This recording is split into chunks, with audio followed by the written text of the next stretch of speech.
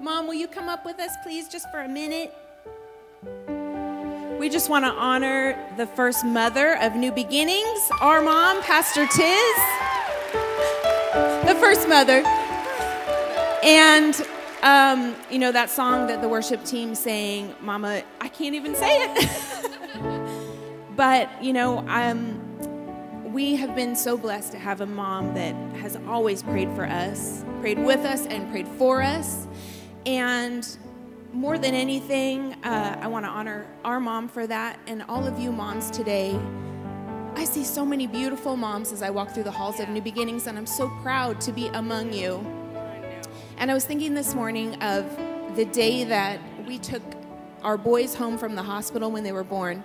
And I was laughing, thinking about how we drove out of the parking lot, and Brandon's driving. We got the twins in their little seats, and they're 5.5 pounds, and Mom's in the third row, and going over the bumps in the parking lot. And we were like, I'm not kidding, about that fast, just thinking this is a whole new world. But I remember walking out into the sunshine that day, and it was like a light had been turned on for me.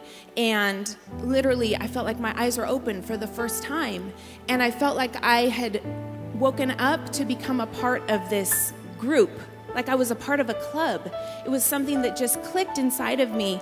And when I look back, I realized that that was God anointing me to do what He had called me to do, which is be a mom.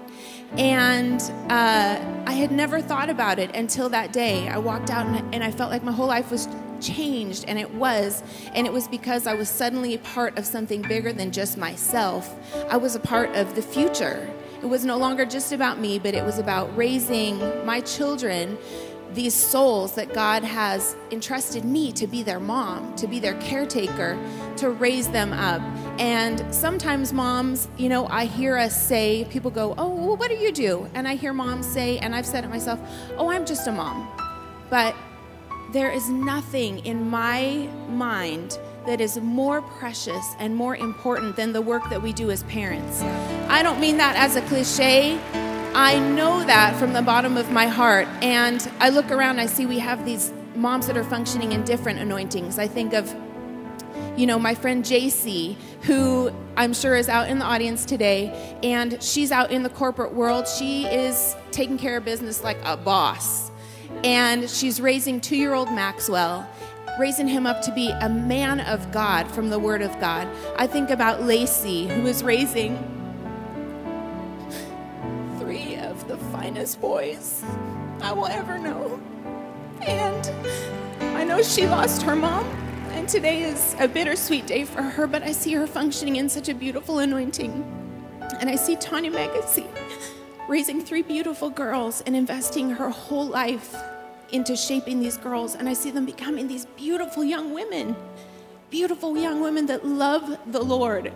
And I'm so proud of you moms today. I'm so proud of you functioning in your anointing and giving your all, because you're shaping the future of your communities. You're shaping the future of New Beginnings, and honestly, the future of America. And I don't mean that as a cliche, but you're so beautiful. And today, I just want you to know that you're recognized, and we honor you for the work that you do. Amen. Have a beautiful Mother's Day. We love you so much, and we love you, Mom. Happy Mother's Day. Oh, and this is a special gift from the church for you, Mom.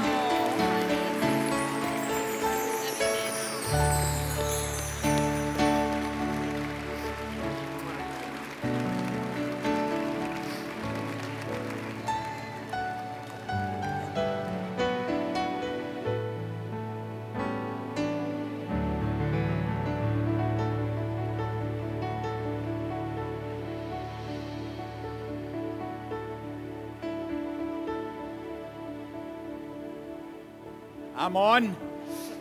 Give all the mothers and grandmothers a great big clap offering. Amen.